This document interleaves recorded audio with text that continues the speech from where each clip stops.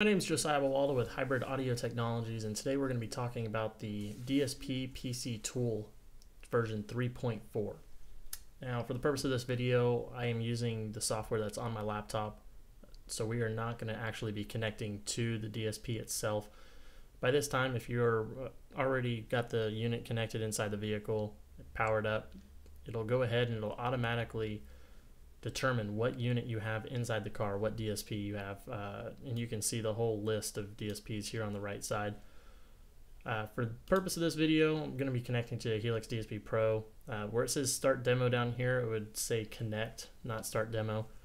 But for the purpose of learning the software, we're going to go ahead and we're going to press Start Demo. And the first thing that we're going to have pop up here is your presets, basically. Now, since there's no presets loaded inside the software or inside the DSP at this moment, nothing's going to appear here except for internal 1 and internal 2. So we always want to just go ahead and load into preset number 1 when it's our first time. So we're going to go ahead and press load here and pull up our main screen. Now here's our main screen. It's across the top. We see our high pass filters, low pass. Don't get overwhelmed with this. We'll come back to this. This is just our main screen. The first thing that we're wanting to do to go ahead and set up the system and get music playing in the car is go up here to I/O. This is your inputs and outputs. It basically shows your inputs here on the left side of the screen, your outputs here A through J on the right side. Because this is the DSP Pro, we've got 10 channels of output and 8 channels of possible input. Even though there is 8 channels of possible input, we do not need all 8 channels. A lot of people don't understand this, so that's why I'm making this video. 8 channels of input allows you to sum channels, and if for some reason you needed to. For what we're doing and with the way most things are nowadays with head units giving you a front, a rear, and a subwoofer, you don't need to use all 3 of those and run RCAs for each one. All you need is a front full range input, meaning that you only need a left and a right RCA. So, and for instance, we're going to be setting this up just like I'd be setting up my personal vehicle, my G35. It's got a 3-way fully active front system with rear filled 15-inch subwoofers, everything Hybrid Audio Technologies, and I'm only using one 17-foot Stinger 8000 RCA, a right and a left. So the first thing I'm wanting to do when I first get to this screen is I want to right click on all these boxes. And what this does is this basically just gives us a blank page and lets us start from fresh. So now that the inputs are gone, we're going to go ahead and we're going to go over here under analog because we are using RCAs, which is an analog input. And I'm going to use A and B, front left full, front right full. So we go ahead and we drag, we drop, left and right all the way down. And the reason we only use left and right is because, like I said, we're only using channels A and B, a front left full range and a front right full range off the back of the head unit.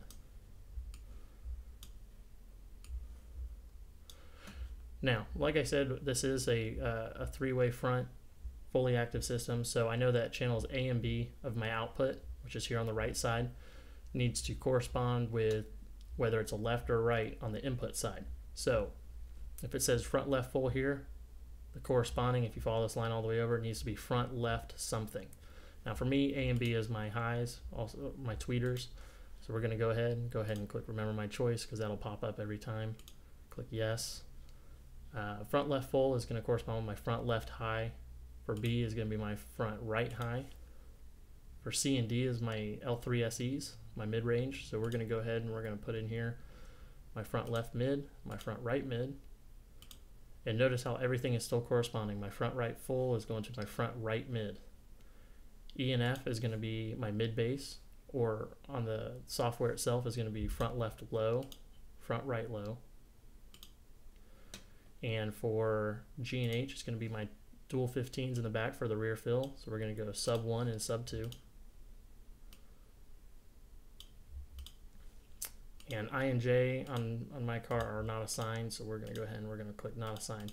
Now the reason we're labeling everything like this is just to keep everything straight. We don't want to have our tweeters mixed up with our mids. We want to make sure that everything is going to have the proper crossovers on it, and we're not going to blow any speakers. So one thing that we do different here on the subwoofers is we're going to go ahead and we're going to come back over here to analog and we're going to drag down a front left and front right. And we're going to go 50-50. The reason I do that is because the subwoofers do not pertain to one side or the other. They are not a left or a right, they are a rear fill. So I want them to have all the information possible coming from the left side and the right side, so they have the most potential and they're doing their job properly. So we go 50-50 on here for the subwoofers. That way we don't have any problems in when we do equalization on the main page. You'll understand that the reason this is done is so that everything is equal across for the subwoofers. So we're done here. Everything is assigned front left full to a front left high, front left full to a front left mid. So this is what our corresponding outputs will be here. So your RCAs for your tweeter should be in A and B, RCAs for your mid-range should be in C and D, and so on all the way down. So we're done here. We're going to go ahead and we're going to go up to main, and now we're ready to set crossovers.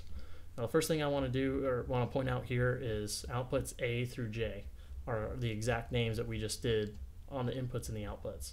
So across the top is all of our outputs. So if you were to click front left mid, that's showing our mids, and front left low, and etc.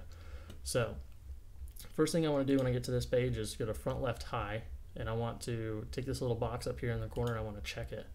The reason I'm checking that is because I want to be able to set the crossovers a lot quicker. It allows allows the process to go faster so we can get music playing, and it links these two outputs because our crossovers for the tweeters are going to be exactly the same. Now we'll come back later and we'll uncheck these for when we do the 30 band equalization across the bottom, but for now we're going to leave these linked together and we're going to go ahead and set our crossovers. So for my characteristic, this is our high pass filter here, I'm running link widths at -24 dB octave, and my tweeters are playing at 8032 Hertz. Now for my low pass filter selection, I go ahead and I click bypass. The reason I want to do that is because I don't want it to stop. I want it to go beyond 20,000 Hertz. I want it to go to 22.5, 25, 30, wherever those tweeters will play to, and then they'll fade off naturally. So for now, we're gonna go ahead and we run those at 8032 Hertz, link widths -24 dB. I do -24 dB because if it was -12 dB or anything less than that, it's gonna roll off more naturally. I may as well have a passive crossover in the car. Because I'm running a DSP and I have more control over my speakers, I want them to drop off quicker. I'm running -24 dB, which is an all-around good slope to have when you're doing a customer's vehicle or any vehicle for that matter. Sometimes in the competition world we'll go -36 dB just to have them fall off even quicker, but for everyday use -24 is a great slope. So we're going to go ahead and we'll move on here to the mid-range, which is, like I said before, the L3 SEs. Go ahead and link these together like we did before. Set the characteristic to link widths -24 dB, and my 3-inch are playing to 249 Hertz, and my low pass, I set this to link widths -24 dB, and they are going to meet the bottom of those tweeters at 8032 Hertz. Now you can use the arrow keys, makes things a little bit easier. Instead of sliding it back and forth with your mouse. So I usually just click on it once with the mouse and then I slide them back and forth with the arrow keys. But it's all up to you and how you want to maneuver the frequencies. So next we're going to go with the front left low, which is our mid bass, which is L8 SE for me. We're going to go to characteristic here on the high pass, put it at link widths -24 dB, and they're playing down to 40 Hertz in my car.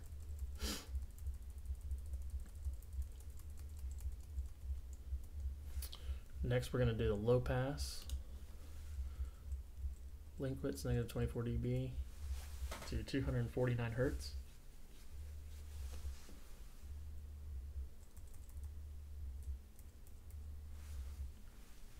And last we're going to move on to the subwoofers, link those together like we did the rest. We are going to bypass the high pass filter selection. It says it's going to be deactivated. Go ahead and click yes. We're going to come here to characteristic on the low pass. We're going to set it to link widths -24 dB, and my dual 15s are playing at 55 Hertz. And now our crossovers are set. Now, just on a side note, I set these crossovers to hybrid audio technology speakers. These are beyond what some of the recommended crossovers are because I know these speakers, I use them every day. I would suggest going on the website of the manufacturer of whatever speakers you use, because there are many different manufacturers out there. Figure out what the recommended crossover points are, because you do not want to go blowing tweeters or mids or anything. Usually with your mid bass and your subs, you're a little bit better off because they're a little bit harder to blow, but you still want to figure out what your recommended crossovers are and go ahead and set those in here. The reason I was able to do this a little bit quicker is because this is, like I said, setting it up like my personal car, and I know what my tune is and what these crossovers need to be set at for the speakers that I'm using.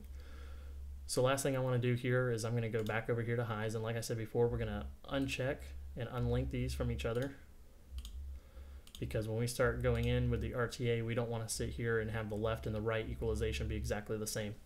We're actually wanting these, if for some reason you're focusing it to one seat using the RTA, we're going to want our left and our right to be separate from each other, so that is the purpose of having a fully active system. The left tweeter is different than the right tweeter, left mid-range is different than the right mid-range, same with all the rest of the speakers. So we went ahead and unchecked these, and the subwoofers here we're going to leave checked, and the reason we're going to leave those together is because, like I said before, they don't pertain to a left side or a right side. They're our rear fill, they're there to just bring up the bottom end. So we want those to be exactly the same whether on the right side or on the left side. So at this point we're pretty much done. You should be able to turn the volume knob up and be playing music. If you look over here on the graph on the right side, you'll see A through J lit up in different colors. Now I know that every other one, being A, C, E, and G, are all my left side of my car. So if I go here and I go ahead and I start clicking these red boxes, it'll actually show the crossovers that we just set. This is good to view just every once in a while, just to be like, okay, what exactly did we do here? So you can visualize exactly what the crossovers are doing, where they're dropping off, what speakers doing the most work. And as you can see, my mid-range are doing a lot of work here in the middle. So that's just something to visualize every once in a while, especially when you get done setting and tuning all of your equalization. You come back and you can just click these boxes and you can look to see exactly what everything is on both the left side and the right side. So go ahead and uncheck these. Now the last thing we're wanting to do, as we should be playing music at this point, last thing we're wanting to do is save and store. I save and store at least 2 or 3 times throughout the process. So this is a good stopping point in the process. We've set the inputs and outputs, we've set our crossovers, so let's go ahead and we're going to click save and store up here. And just like when we started, we don't have any presets here under number 1, so we want to make sure that preset number 1 is done first before preset number 2. So we're going to go ahead and we're going to click save into preset number 1. I'm going to go ahead and name this G35 test, just for the sake of this video. And we're going to go ahead and we're going to click save.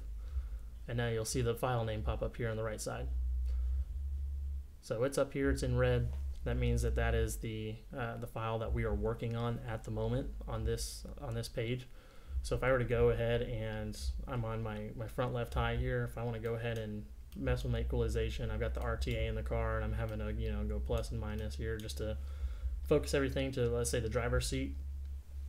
I'm going to go ahead and mess with that, and now that tune is done, it's finalized. So instead of saving another tune, I'm going to go here and save and store. I'm going to go ahead and save under preset number 1 again. I'm going to save it, and instead of saving an entire new file name, I'm going to find the original file that I've modified and I've made better at this point. I want to double click on this, and it'll automatically say it exists, and then click OK. And now you've taken this file and saved it and stored it inside the unit.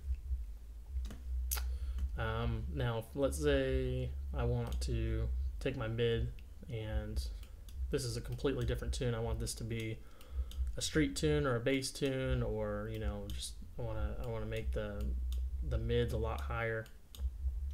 So what I'll do is I come here and I'm going to go save and store. I'm going to go to preset number 2 because this is going to be, we'll say that number 1 is maybe our SQ tune. Preset number 2 is going to be more of our street bass tune. So we go ahead and we click on number 2 at this point. Go ahead and click save. And a lot of the times what I'll do, just so I don't get it mixed up, is I'll go down here, click on the original name, and I'll add maybe _2 for preset 2. I'll go ahead and click save. And now G35 test _2 is what we're working on. That's been modified. And if you were to click here to change the name, you'll actually see that you have both the G35 test and the test for preset number 2 loaded inside the software, inside the DSP. And that's the software that if you were to pull it up on any computer running the 3.4 software, you will see that that is what is stored inside the software or inside the DSP. So I hope this helped. Hopefully this makes sense. If it doesn't, you can always call us here at Hybrid Audio Technologies for tech support at 770-888-8200, or you can always email me personally, Josiah, at jbawalda, BUWALDA, at hybrid-audio.com. Like I said, if you've got any questions, just go ahead and give us a shout. Hopefully this helped a lot. The instructions are a little bit hard to understand for using it for the first time, so that's why I'm gonna make a couple of these videos. But thanks for tuning in, and look out for more videos to come.